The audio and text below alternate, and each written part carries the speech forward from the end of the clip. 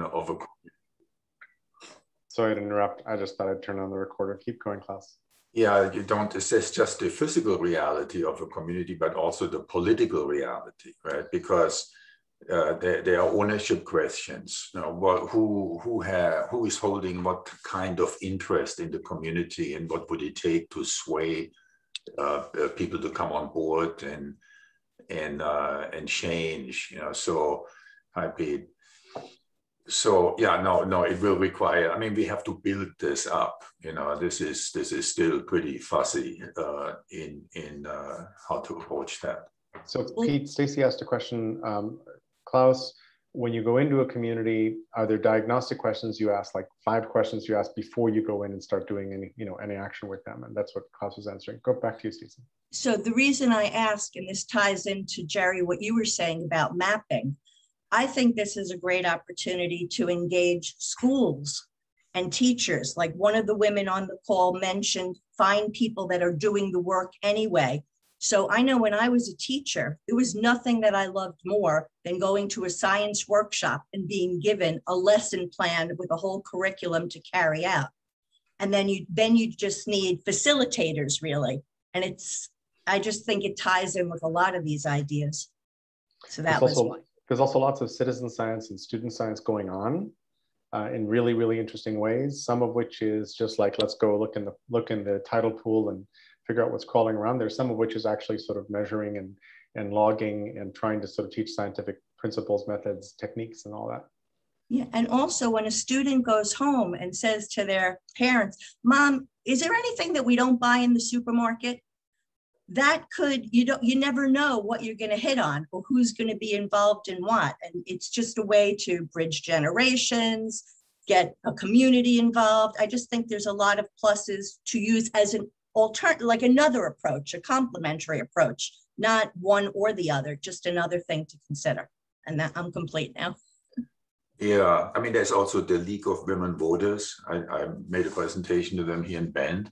Super active group, and they are partnering in turn with other community organizations. So every community, like Bend here, is now very active in this field and very progressive, and I'm sure many other communities are. But then you go to places where there's not much in place, and you have to build it.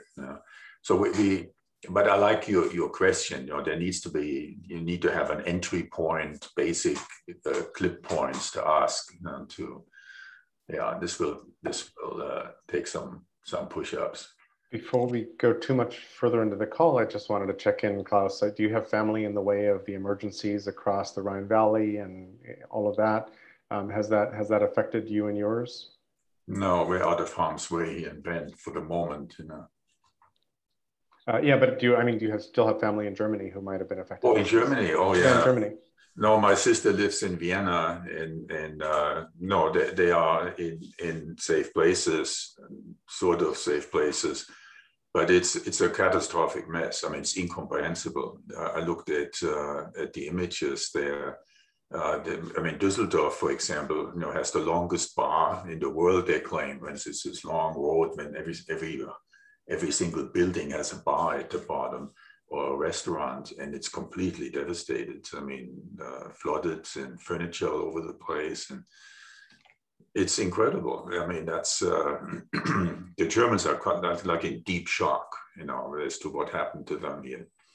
Yeah, and I read one really nice sort of calm report from somebody who lives in Bonn, who said, "Hey, this was all over the media. Like there were all kinds of warnings. The forecasts were quite accurate. If you looked at the end of the episode at what the forecasts were saying coming in, like the volumes matched. It's just that nobody could imagine the scale of the flash flooding."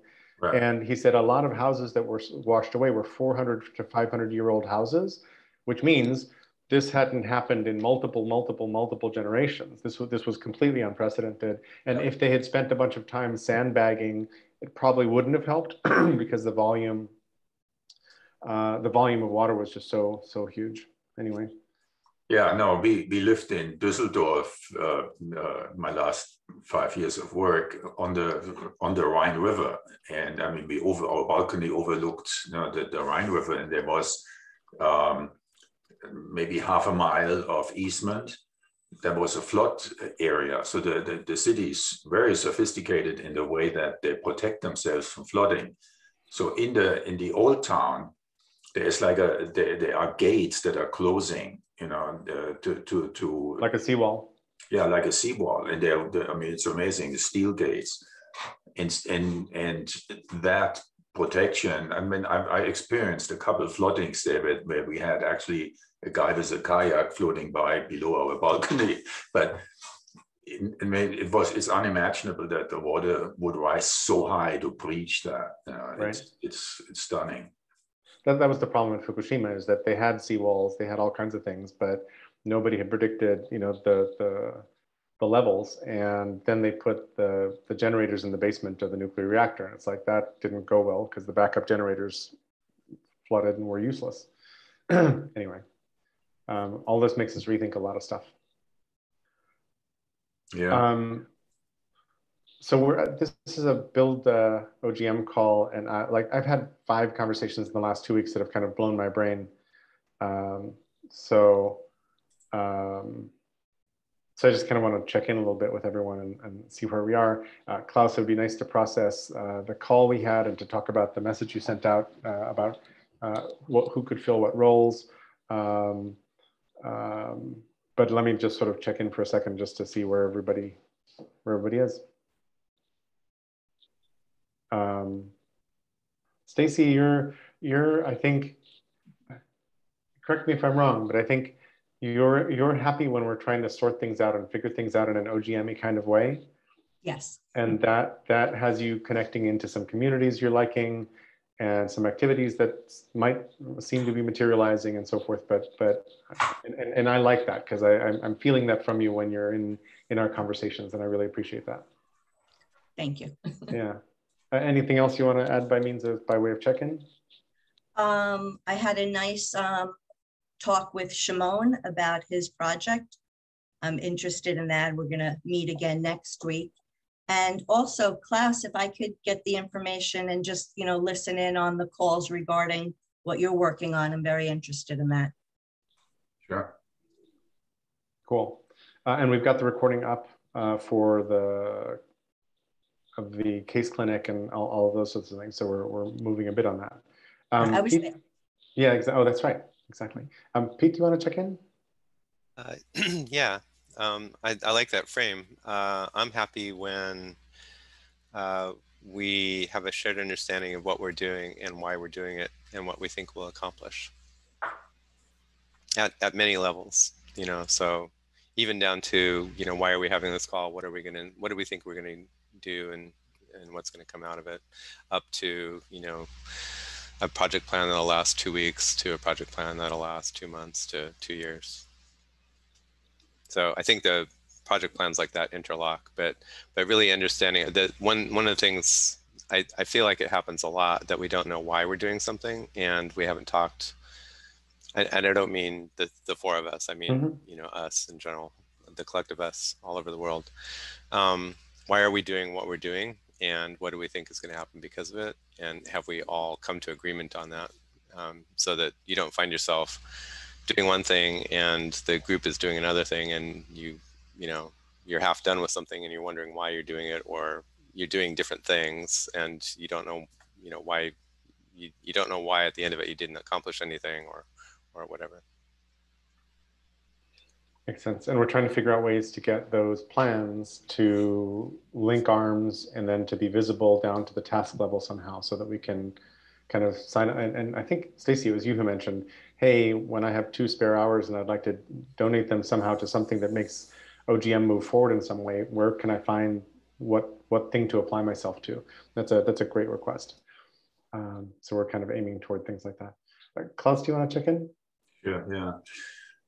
So I put a project outline on Mattermost to see if we really want to launch this thing. Jordan called me right after the case clinic, and he's totally on fire. He's saying that he could free himself from other commitments and devote, more resources and time to this event here. So we have a meeting later today with Anne, Jordan, and I to talk about next steps here. And I would love to get Anne started on developing a project plan and use this here. And I didn't want to put it into any kind of software because I'm not sure what is. I've been out of the field for too long, and I'm sure there's new stuff out there. So yeah, I mean, I had a conversation with Samit on Friday. Super talented lady. I mean, she was great on the call. I mean, working on AI and I mean, very high level engagement here. So she is on board. Joshua is a guy who has now the Seeds of Tao work group at GRC.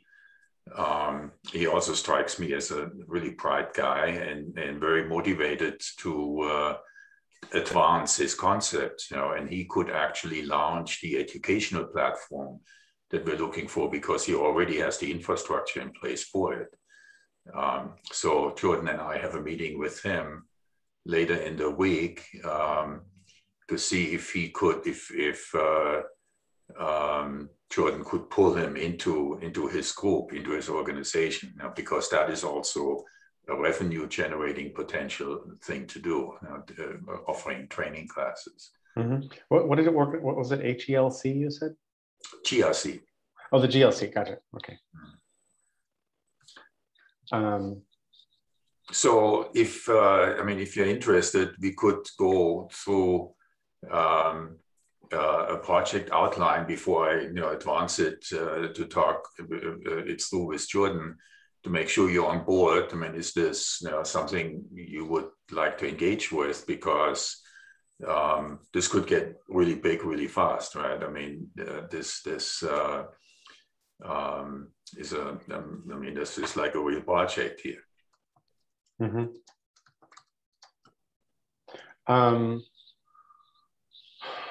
And I meant to sit down and reply to your note because you had sent a bunch of interesting and useful things about who could play what roles and how that all fits.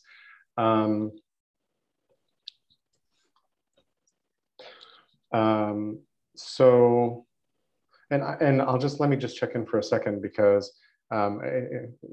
a couple of days ago when I was talking to Pete, he said I sort of have shiny object syndrome, which is true, and I call it squirrel, which is things come along and they like elaborate what I'm thinking, and suddenly I have a different set of priorities and things move around, and I've had multiple of those kinds of conversations in the last couple of weeks, which got me thinking about constructs that would help OGM kind of show up in the world.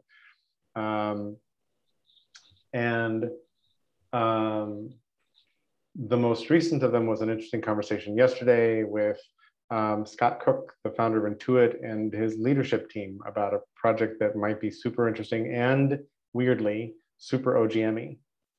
And I don't know what it's going to turn into, but we had a fantastic sort of kickoff call. And on top of the prior calls that had explored all sorts of different avenues, like I woke up this morning at 3 a.m. with my head full of like answers to questions I was asked on the call yesterday, some of which I answered on the call, but it was all starting to materialize. So this morning I got up and I went for a walk at 4:30 or something like that, and just filled my voice memo with a bunch of stuff, which doesn't happen to me very often. So that's kind of the place I'm in, and trying to figure out, okay, like if we actually get sort of energy and funding in here, where do we go?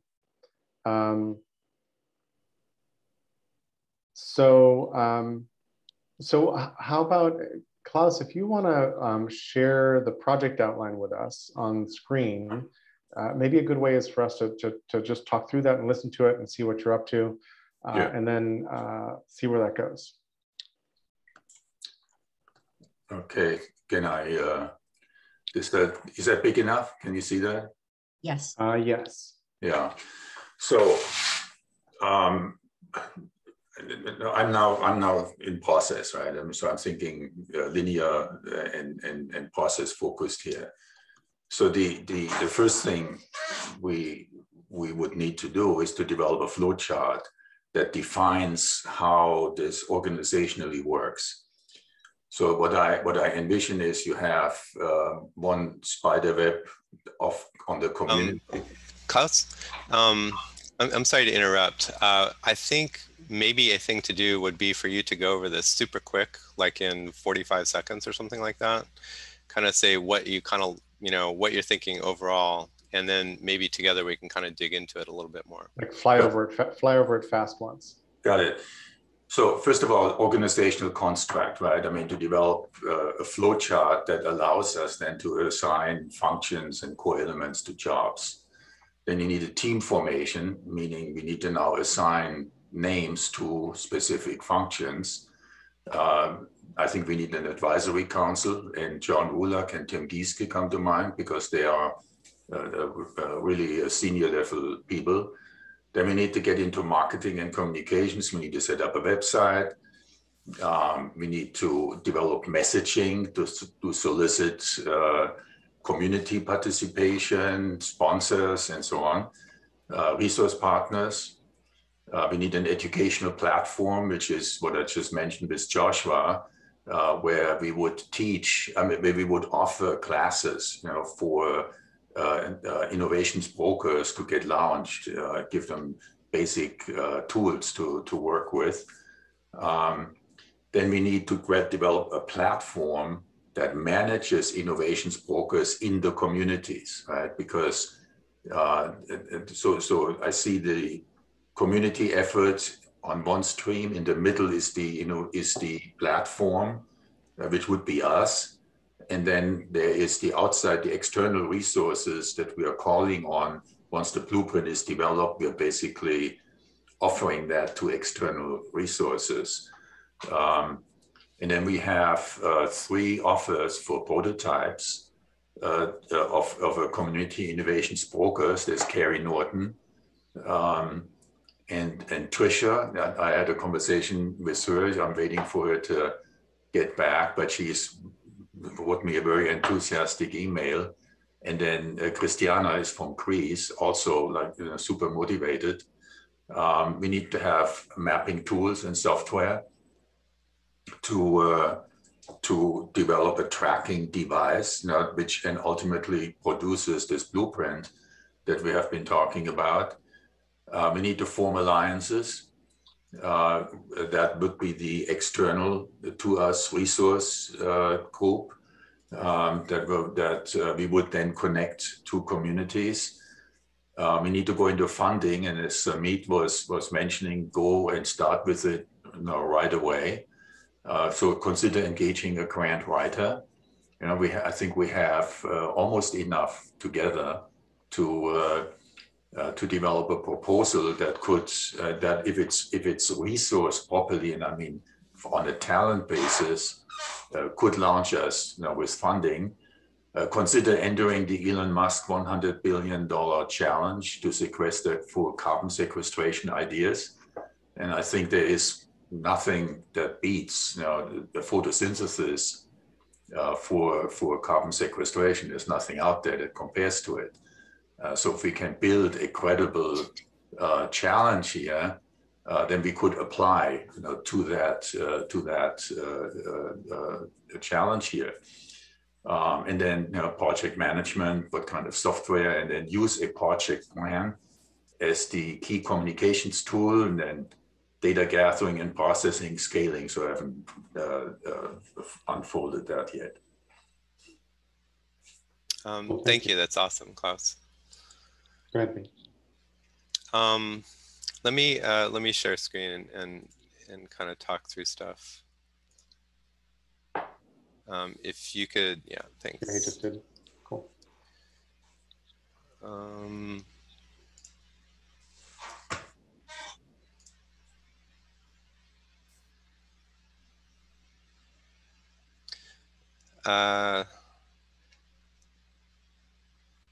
so lots of good stuff here, and I think it's a good overall outline. I also think it looks like somewhere, very roughly somewhere like 3 months to 6 months worth of work here. And I can kind of just see that I would break this out into like, I think I could already see like a dozen what I call project plans. So let me talk through a project plan a little bit.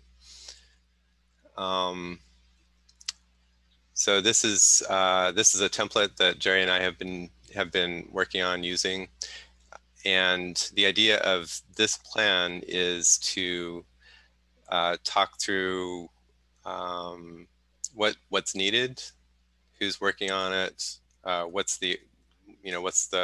are we getting this done? How do we think we're getting this done? And then breaking it down into smaller goals and a timeline. So this is kind of optimized to work on a wiki, but it could be adapted to any project management tool.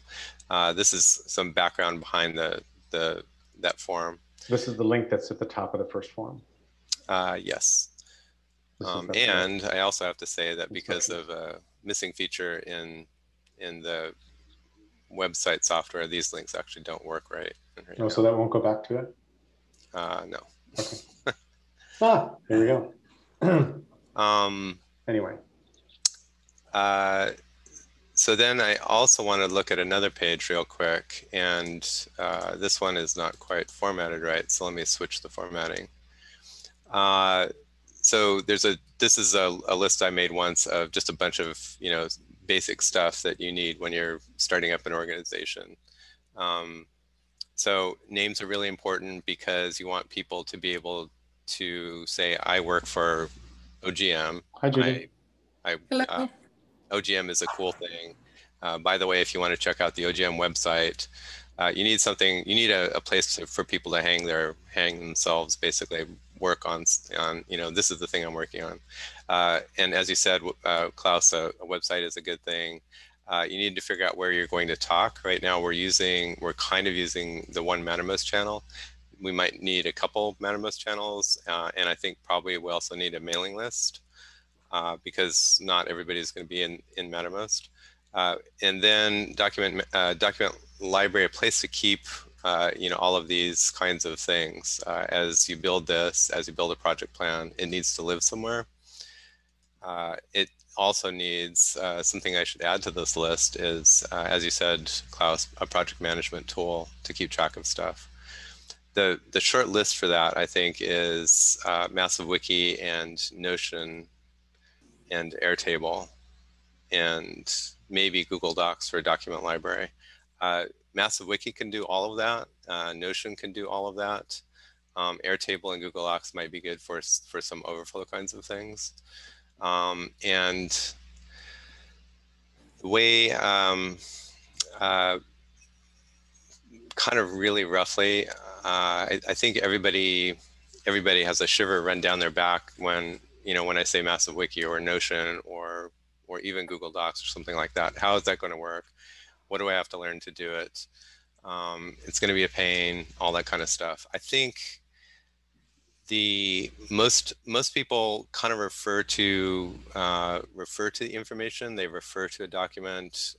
They refer to the project plan. They refer to a timeline or something like that. Most people just need to be able to read stuff. So all of those tools work pretty well. They have affordances for most people to read stuff. And then there's another set of people, a smaller set of people who are doing the project management or leading a sub-project or something like that. Those are the people that really need to dig in and get their hands and feet dirty with, bits and bobs and formatting and links and all that kind of stuff. So most people don't have to learn that. A few people have to be able to do it with their eyes closed and half asleep. So what that kind of leads to, all of these tools are good at presenting stuff to many people. all of them have specialist modes for the people actually getting the work done.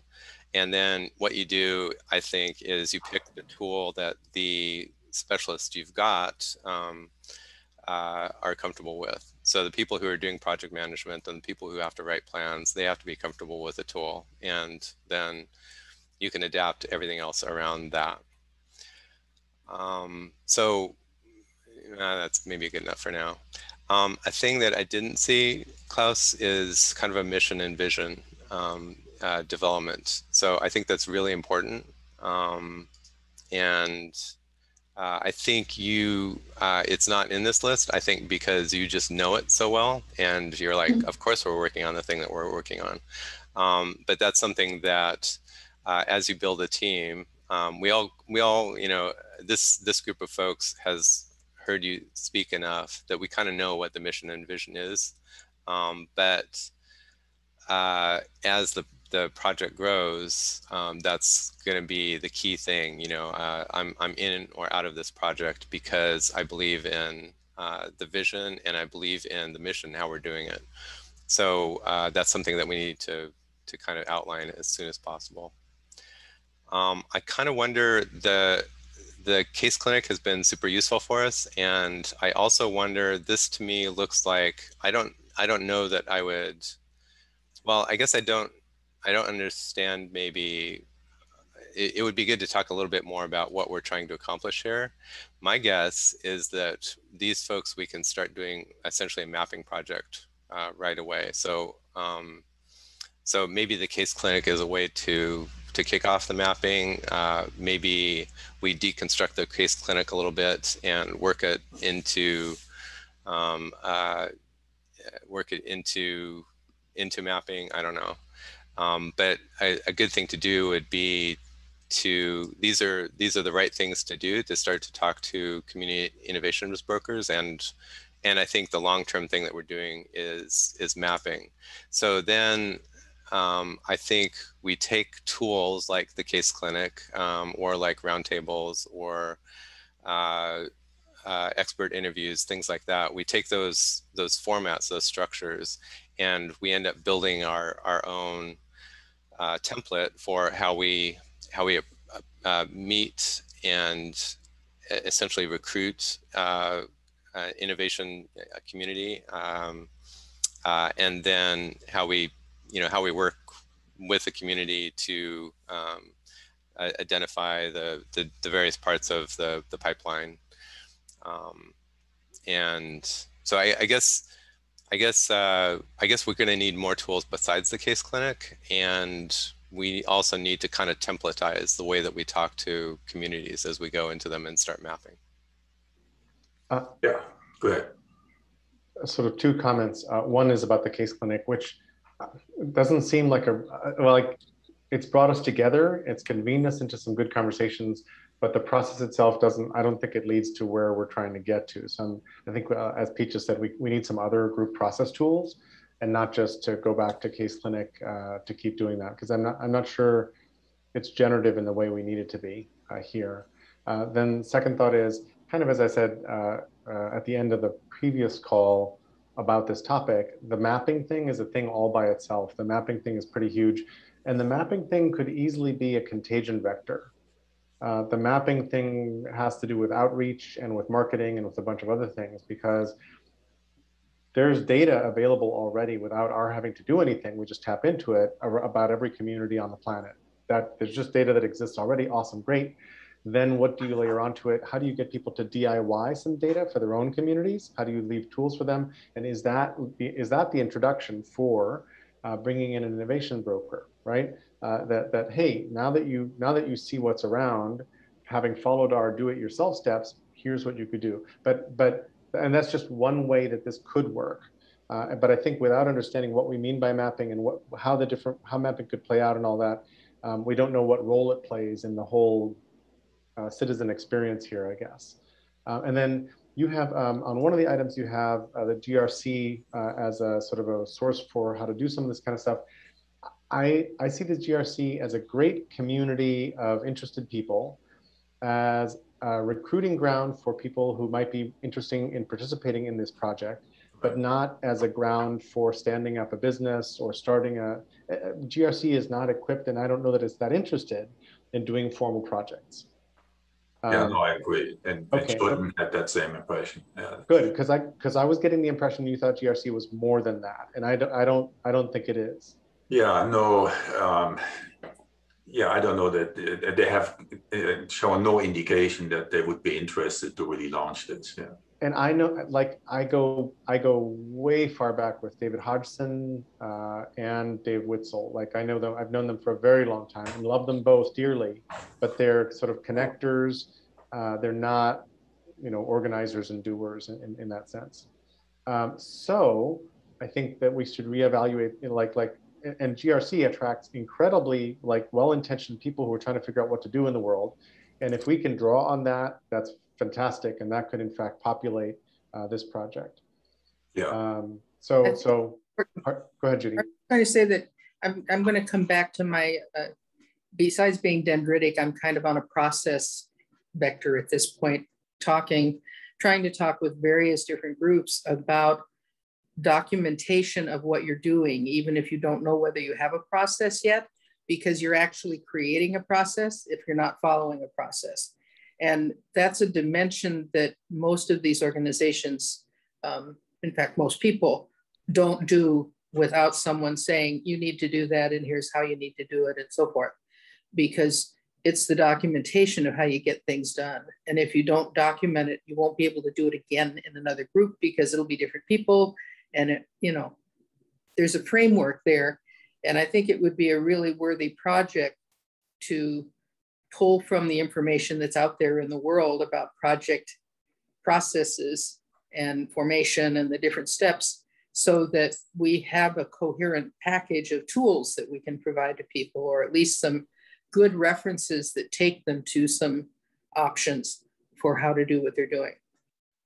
To build on what you're saying, Judy, maybe there's another item in the project plan that is about process education, process mentorship, or something like that, and then also and also triple loop learning. It's a little bit like, how do we bake into the plan, making the whole plan and all of the processes better, so that we can quickly sort of iterate on this instead of sort of ironing down the first thing we do. Just keep looking for better ways of doing all of the things that this project wants to do. I think that's going to be really important if we want implementation to be efficient. Right. And I think we're past the point of wanting, and society's past the point of needing implementation on a lot of these major issues. And so you can have a lot of wise people, but they don't always get work done constructively. And another reason to document things along the way is that we're trying as much as possible to learn from one another and to reuse things, which is why Pete just pointed to everything as a plan project template, that you just go copy the template and start making plans and then roll them out in that way. And then there's sort of an organized way to start looking at the information together. Well, there's even the option to hook different tools up, as Pete has done in some places, to say, here's 3 different ways to do this. Check them out. One of them is probably your preference or something. Exactly. And it saves people trying to dig around with strange Google queries to find information. Exactly. So I think the next step would be, sorry, go ahead, Judy. I was just going to say, so that actually leads me to, is there a zone of Free Jerry's Brain, or whatever we're going to call OGM, that is actually sort of tutorials and process things? Because there's an experiential component, but there's a lot you can put a skeleton together, and then you have to just do it to learn how to really do it. But the OGM wiki is starting to be that, actually. We haven't had a lot of participation in it, but already it's got templates and processes and patterns and things like that. And the OGM Wiki wants to be a home to these things, but we don't, and we have a lot of people in OGM who are interested in learning, lots, but we have no learning focus. There's no particular learning spot.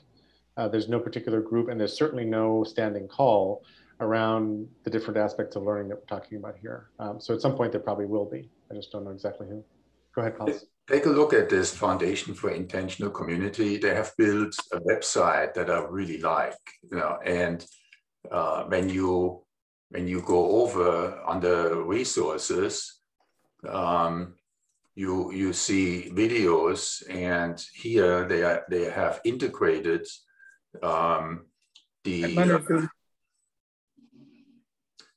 they have integrated the lectures. I can mute.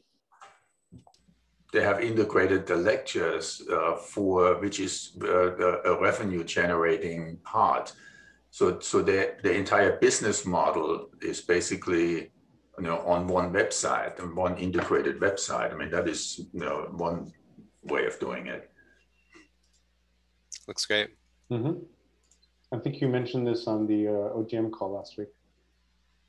Yeah, I think these would be great partners to work with, right? Because I think intentional communities will be an option for a lot of people who lose their housing and who needs some place to connect with and food and shelter, basically.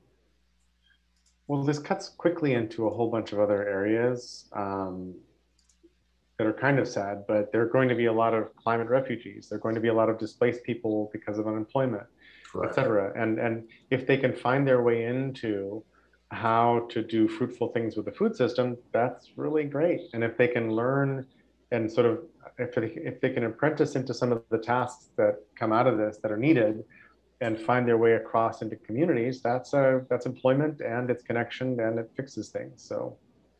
I mean, every community is dealing with homelessness, right? So if you can rent a farm, if you can lease a farmland and place people on there and put them to productive use, like a kibbutz basically idea, you can, I mean, that would be like one of many ways for a community to stabilize itself. Yeah. Yeah, I was unfortunately pondering that just while walking around early this morning, because there's homeless people out there, and some of whom are simply displaced and have no place to live, some of whom have deep mental health issues and need that before they can actually participate in anything.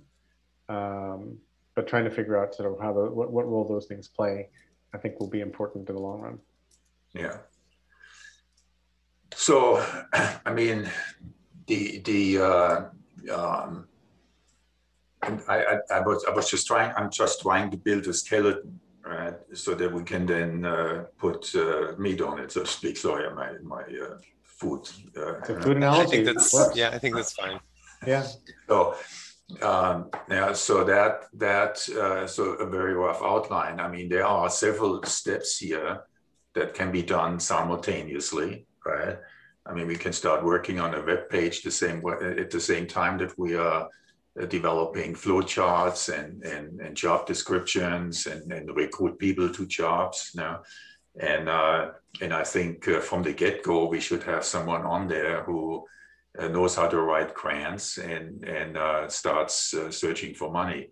And there were actually several people on the call, like Carrie, for example, is very familiar with that, and Samit is now. So we could launch that right away as well. There is a lot of money in this space right now, searching for projects. Right. There were a couple of Ecolab calls that were around grant writing, grant finding, all that kind of stuff. Did that produce any? Did any of us participate in any of those calls? And do we know if that produced any useful outputs? The Ecolab ones, or? Yeah, the Ecolab one specifically. I didn't participate. Okay. So I guess we don't know. Are you saying the Elon Musk prize? Yeah. Yeah, I mean, this is serious money now. I think the next step, you're right, Klaus, there's a bunch of stuff that could be done pretty quickly. The next step is really understanding who's in, who's out, and how much they're in, what they're going to be able to do.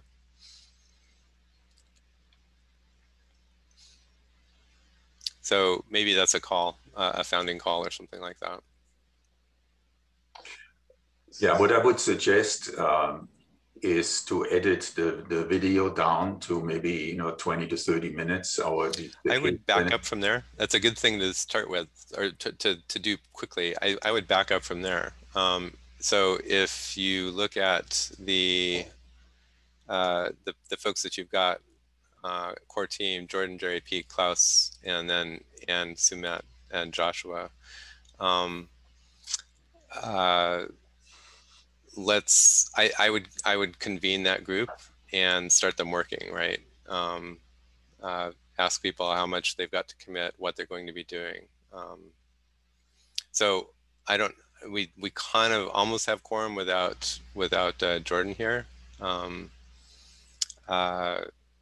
And I also, I've been a little bit conscious that this is an building OGM call and not the food sovereign call. So I'm wondering if this is the venue for it. Well, I think we need to clearly build calls around the food system. But I think that by designing this process, we're building OGM a lot. So I'm comfortable anyway using our time in this way. There's other things we could maybe do in the remaining time, but it feels like this is a lot of progress. A small side note, just totally reminded by Pete posting the Elon Musk X Prize for carbon capture. Through Salim, I ended up going to the X Prize folks in LA for some meetings, and then they invited me to their big annual do, which is basically a fundraising event to cough money out of people who want to do good into projects that get brainstormed through a couple of days together in a fancy. And this whole thing was on Universal Studios lot, so it was pretty interesting. And I was part of a team that had a project around regenerative agriculture that was the runner-up of the contest at the end of the second day. And I wasn't on stage pitching it, but sort of at the end wished I had been, because I might have done a better job of pitching the benefits of regenerative, all that kind of stuff, because it didn't come across well. A different project that wasn't as interesting one, but there were a bunch of people that I might be able to remember who were like all enthused, and I think they got, I'm not exactly sure what happened to that group, but I should find out.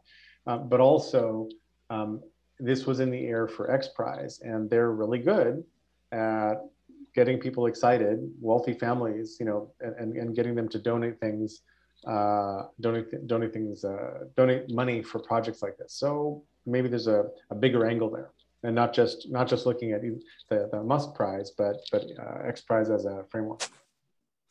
Yeah, no, I totally agree. I really separated those two also for that reason. There are the impact funds, their foundations. There's government grant money. USDA has put out grant money for community food system development, very specifically. So no, an experienced grant writer, I think, could go to town with this idea. Cool. What else on this topic? Do you want to turn? And I think that document is now a regular Word doc, or it's a Google Doc, right? Yeah. Okay. So we can sort of put that someplace. Do we want to talk about the name of the project, anything like that, or is that separate brainstorming for a specific call? So I'm meeting with Jordan and Anne later, and I would love to have Anne launch a project planning exercise, and maybe she can have a work session with Pete, to see how what software do you use, and what kind of format do you want to go with that. And then I would say, we need to make a pitch and say who would be in on this thing, because we need somebody to build a website. Now, we had discussed earlier, there were a couple of volunteers saying, I would donate some hours of my time to build a website. So maybe we can get that going. I can build the starter website. Oh, that'd be awesome, Pete. Then the organizational construct, that's really, as soon as we have a list of people willing to engage here, that would be the way to start out with, because then we can identify what kind of talent we need and assign it. Yeah, so then we need to make a pitch to people to say, okay, this is serious. This has legs. You know, let's go and join and move with it. So it sounds like your meeting with Anne and Jordan is another step. So that'll be recruiting Anne, basically. We have recruited Anne. She already made a commitment. Okay. So then a meeting soon would be me and Anne talking about project management and project planning. Yeah, to make sure it's set up in ways that the software links with whatever other communication tools you want to integrate with it, and so on. Yep. How do Anne and I end up doing that? Should I send her an email? Well, let's wait till I'll meet with one, and then I'll ask her to contact you. Okay, that's great. I think the I think so. You've got in there organizational construct and recruiting, and I guess I feel like you've already done the recruiting part, at least for the founding team. So the thing I would do is I think you're done recruiting more or less, and then I would do the founding part of it, which includes coming to maybe let me say this the other way around. For me to participate, I need to understand our vision and our mission. And I need it to be written down, and I need to have other people be able to, like, yes, I'm signed up for this too. And then the next thing is we've got a founding team. Let's talk through what needs to get done and who's going to do what. And when we end up with an empty spot, somebody needs to do X, Y, Z, and we don't have that person, then we need to figure out how to fill that. I think. So then after that, to me, it seems like then we do a more general call. I guess to start off with, you've done a good job at kind of collecting people who can do some stuff. And then if we figure out what we need, what roles that we absolutely have to have for the next steps, I think reaching out individually probably is good enough for those. And then we do a general recruiting thing. We probably need to have a standing call for this core team. Yeah. So we stay aligned and we can measure our progress. Agreed. So maybe we can launch that next week. I mean, that would be awesome. Jerry, do you see that any chance to fold that into the OGM schedule? We can certainly put it on the on a common schedule. It should show up on Catalyst on Trove as a project call. So Klaus, is that what you were asking, or? Yeah. I mean, if we can, I don't think Jordan has the organizational frame in place yet, so I have to ask him. But I mean, this is now we can have people drop in and out who may be interested to listen in and see if it's the right thing for them to participate and so on. Right. The generative common calls on Wednesday are really interesting. Like, we're having great conversations, but we're not really building the generative commons right now. So I'm wondering whether to repurpose them or whatever, because we should be flexible about how we use the standing calls and what they do. So we should maybe talk about that tomorrow on the generative commons call. And see what's up. Okay. I'm a little bit confused. I'm thinking of the food systems project as its own sovereign, and OGM is bootstrapping it, helping it bootstrap. But I don't think of the food sovereign as an OGM project. Am I off base? I kind of agree with you, Pete. I think it has enough legs that it has a life of its own, and it's a sovereign that connects with us, draws on the wisdom of OGM per se. And if we're building a wiki that gives a lot of assistance in other operational aspects, project planning, all of those kinds of things, we're a resource to it. But we can't, I think OGM itself will bog down if we try to absorb under our umbrella all of the projects that are worthy of being worked on. So a couple things. A couple days ago, Pete and I were thinking about what is the process for using the tools, the platforms, and for migrating something from the germ of an idea to being a standalone sovereign project.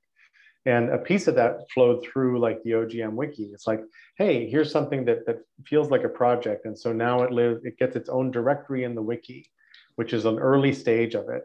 And then at some point, it gets enough momentum that it's actually a sovereign standing on its own. And then it gets spun out and it builds its own either massive wiki or something else, right?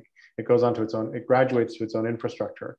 But it feels to me like this right now is at a very comfortable phase to be hosted by OGM in its birth phases, which would mean a standing call within the rhythm of the OGM community with anybody else you want to recruit to it, invited in to fully participate, meaning that it's not owned by OGM, it's not an OG, it's OGM is helping as much as it can birth the project into being a project. So I think that, you know, eventually if grant funding comes through and then you decide to stand this up as a separate entity with its own, you know, legal structure for that purpose, then fantastic. Then we're at a different stage then. And I would say at that moment, you're like out as a sovereign. Sorry, Pete, and that may differ from what you're thinking. Yeah, I don't want to disagree, but I disagree. I don't want to disagree. So I'm entirely happy to have, I want us to make group decisions about this kinds of thing. So for me, OGM has done a good job of incubating the food sovereign, and it is now time for it to get spun out. We've reached the levels of maturity, I think. So some of the bellwethers of that for me is it needs its own name, it needs its own website, it's starting to look for its own funding. It's working with other groups, not just OGM. So it's got GRC in the mix. It's got the folks that we've done case clinic calls with. To me, it looks like it's, I think we would actually be holding it back by containing it within OGM at this point. So I think it's ready to go. So maybe we mean different things by the same things. To me, none of the things you just mentioned has actually happened. There hasn't been one call yet of the crew of people that Klaus mentioned in his document. None of that has actually even taken place. If we were 2 months down the road and those things had taken place, there were a couple people busy writing grants and whatever, I would agree with you. And I'd be like, okay, maybe there's time right now. It seems totally premature to me right now to say, hey, go off on your own. Yeah, I think so, Pete. I think we need maybe 2-3 meetings that at least, you know, that allow us to consolidate this whole thing a little bit more and figure out who's actually on board. Yeah, we don't even have a name, right? So I'm going to start working on this mission statement. I already put myself a note, mission vision. Right? So there is, and we need to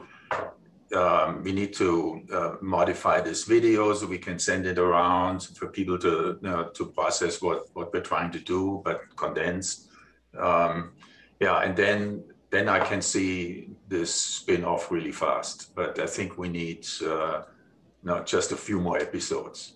Okay. Part of the beauty of having, I mean, my sense is that every organism keeps growing, and if we want to mine the richness of the diversity of the organisms that are growing and the initiatives that are forming and the groups that will grow to be bigger sovereigns and might become huge sovereigns, and certainly regenerative agriculture and food economy could become global in scope and so big that we'd be a subset of it because we're providing knowledge. It's just one of those things where I think that if we hold groups, we want to provide the right level of support to enable them to become independent and be sure that we're on the vector toward independence, not toward compliance with what we're seeing as a framework with our particular vision, because that would be a hindering of the potential richness of diversity of tools and processes and knowledge and information. I also think that OGM and its numbers of people would get rapidly overwhelmed with the amount of work to keep track of. And so that's something that I think. What do you mean by that, Judy? Just specifically that part?